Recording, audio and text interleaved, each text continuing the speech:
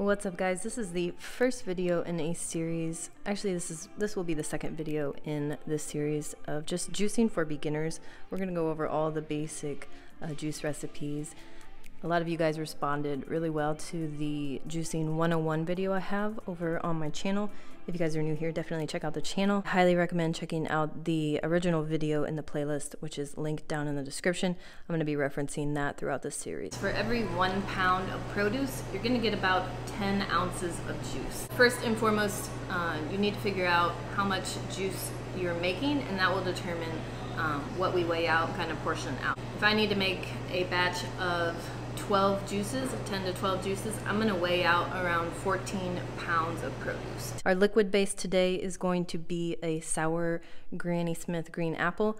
There's a bunch of different sweet liquid base options you could reach for. You could do oranges, Gala apple, Fiji apple, grapefruit. There's a bunch of fructose, high fructose, sweet tasting liquid bases. Maybe I'll do a specific video dedicated to liquid bases. But today we are going with a green Granny Smith. This is a basic sweet green juice recipe, so I wanted it to be green themed. This makes a really good tasting juice. It's really sour, sweet, and it's only 3 ingredients, so very simple. We're gonna juice it up on a slow masticating juicer. This is a horizontal slow masticating juicer. I prefer a vertical masticating juicer, but I love these for their extended shelf life. This is a very slow process. It's very gentle on the juice compared to a centrifugal. Juice can be kept 3 to 5 days in your fridge, so if you want to make a juice cleanse on your masticating juicer, you can definitely do that. Make it all at once, so you don't have to be taking out your juicer every few hours. So today we're going to be making a 12 to 16 ounce serving. If you guys want to know how to specifically weigh out and measure to get the exact number of juices, definitely check out the original video. We talk about portioning liquid bases, superfoods, and we talk about lemon too. The liquid base in our juice today is going to be 4 Granny Smith apples. This is about a pound of produce. For every pound of produce we use, we're going to get about 10 ounces of juice. Our kale today this is smooth kale or lacinto. I don't know how to say it exactly, but this kale compared to curly kale has lower oxalates. If you struggle with joint pain, arthritis, definitely go for this kale. I do pair lemon with all my greens, and at the juice shop, this does help break down, the acid helps break down the oxalates in our greens. Another green option I love is parsley. It's often cheaper than kale, and it doesn't have too strong of a flavor. Also, it's extremely easy to grow because the cabbage worms don't eat the parsley. The basic recipe here is 1 pound of your sweet liquid base, which is going to be any apple, citrus, even pineapple is a great liquid base. In the original video, we talk about portioning superfoods. A good safe rule of thumb is 1 bunch or like beet or 6 ounces of ginger per 4 juices or 4 pounds of produce. So I'm going to do a half a bunch of kale because I bought it at the grocery store and I have it.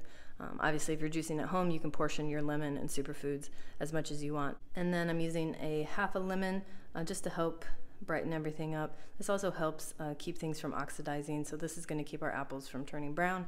It's going to keep our juice just more alive.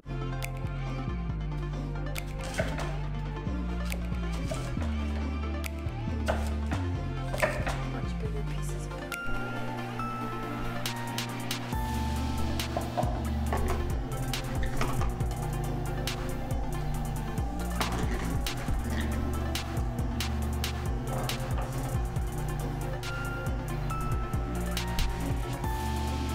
Throughout this juicing, you'll see me, oh gosh, I just broke something. Okay.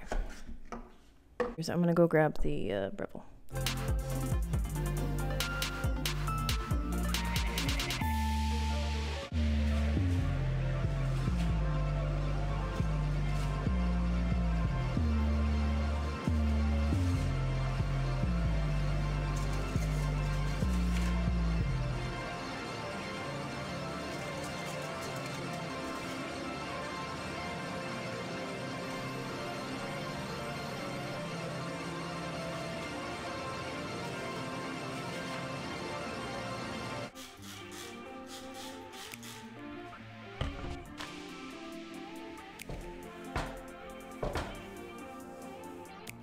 I always strain, maybe it's because of the juice shop, but I always strain my juices.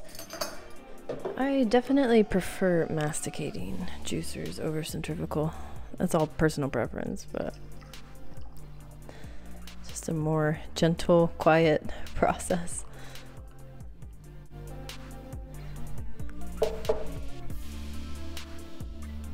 Yum, that looks good. That is probably 12 ounces of juice. This is a 16-ounce bottle, but there's a lot of foam on there.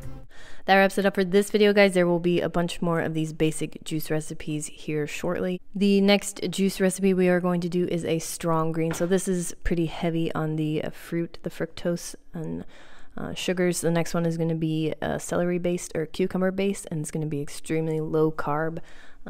For all those keto people out there, or diabetics, or you just don't want to be drinking a ton of sugar, the next video in this series is going to be for you guys. Definitely check out the channel if you're into juicing. We've got a ton of videos like this here on YouTube. Thank you guys for watching. We will see you on the next one. Bye.